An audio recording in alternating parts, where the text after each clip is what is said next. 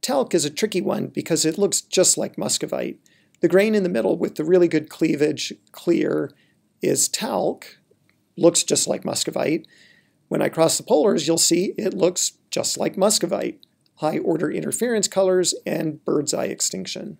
So how do you tell the difference? It's really mostly about association. This rock is loaded with actinolite, and actinolite talc associations are pretty common. Same rock, more talc in the middle, actinolite around the outside. Maybe it looks more like an amphibole here because it's elongate. And you can see some amphibole cleavages. Cross the polars, and you'll see the high order interference colors and bird's eye extinction again.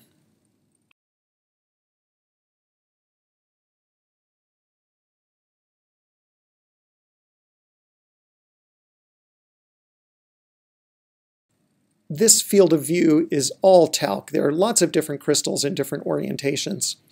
In plain polarized light, it doesn't look like much of anything, but when I cross the polars, you'll see there are different domains with different interference colors.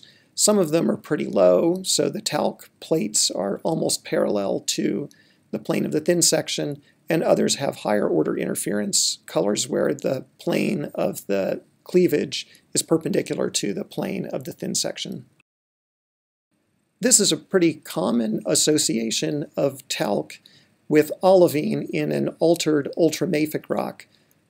Alteration at lower temperatures, hydrous alteration, typically produces talc at the expense of olivine. Here you can see the high order interference colors and the bird's eye extinction.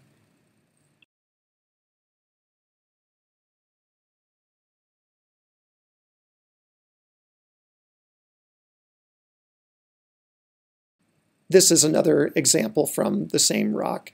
The long skinny lines running through the crystals are the cleavage planes. So this must be cut almost perpendicular to the cleavage planes. If so, the interference colors should be high. And in fact, they're very high.